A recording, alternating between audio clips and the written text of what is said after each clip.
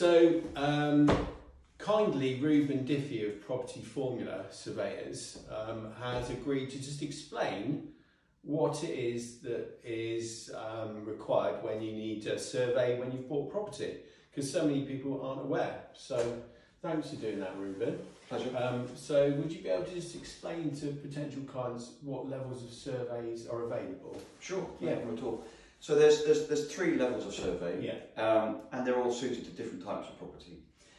We have an entry-level survey called a condition report, which is pretty well suited to most modern properties, just to give clients a good steer as to the overall condition of the property and any short-term maintenance liabilities that would exist. The second and probably most common type of survey for a lot of people is what's called a home buyer survey report, and that's a good overview of a property. It's probably well suited to something which is post-war or interwar, something which has been extended and altered, where there's going to be a few nuances and queries with regards to building regs. Different than the standard sort of house. Indeed, yeah. And it's, I always tend to regard it as a sort of top-to-toe survey, so chimneys, ceilings, walls, floors, and so on. Would you lift drains up on that type of survey? We would do. We would lift drains, inspect drains, wiring, plumbing, heating, but it's important to note that we're not specialists in those fields. No. And so if we suspect there's a need for an independent inspection from a specialist, we'll make that recommendation. And then the top level of survey, which is appropriate for where we are here today, for example, period properties, extended houses, listed houses, is the level 3 survey or the building survey. Sometimes. So that's commonly called a building survey, right? Yeah. But it's from the RICS perspective, it's a level 3. That's it, yeah. So that's one and the same. So yeah, they can be referred to as building surveys, structural surveys, or the level 3 report. Okay. So, and the home buyer survey being the level 2, condition report being the level 1. So, yes. Yeah, tend to be referred to differently by different parties. Yes. But that's not a problem. But so again, it's another top to toe, but you get the detail as to the nature of construction of each component of the property, the condition of each component, and a condition rating or a score, together with recommendations for remedial repairs where necessary, maintenance recommendations, and so on. So that's I think I'm right in saying, like a traffic light system, isn't it? Yeah, there are. Yeah, for clients that are buying a house. Indeed. Just to give them a guidance, because obviously it's not something we do all the time buying houses. But if they get your report, just give them an idea of this traffic light system and what you're proposing with that.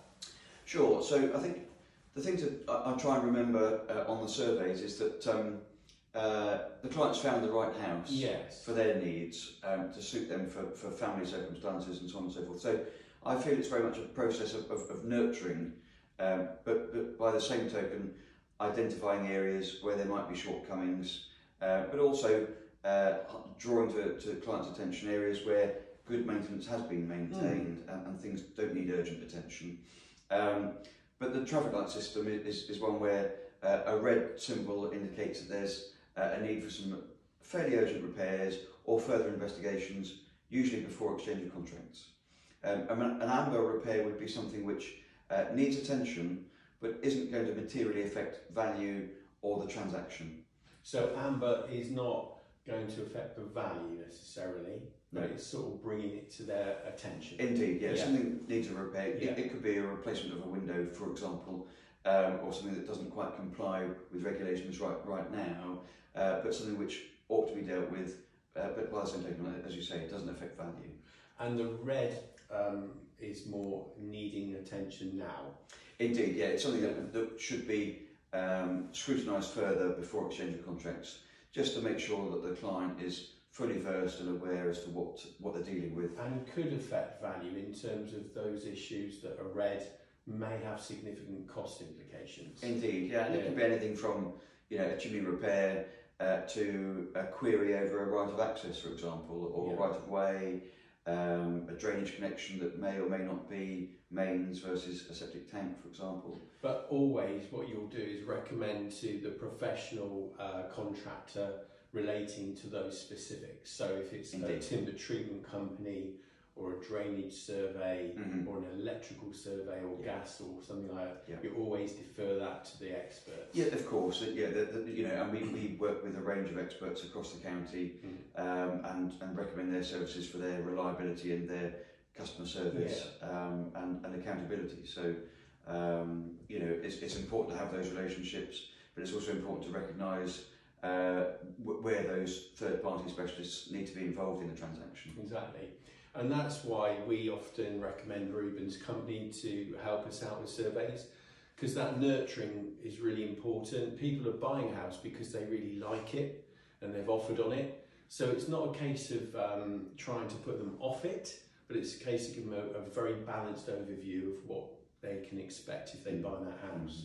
Yeah. So I always ask myself, actually, would I buy this house? Yes. And I think I would buy an awful lot of the houses that I see across Oxfordshire. But I think it's a sort of litmus test, really, of the suitability of the property. And my recommendations to my client. Yeah. Well, thanks very much for that. Pleasure. And I hope that helps, and I think it gives you a better overview from a surveyor who obviously does a lot of work within Oxfordshire. So what we'll do is after the video we'll post Reuben's contact details as well, and if you're interested in getting his advice then please give him a call. Thanks very much.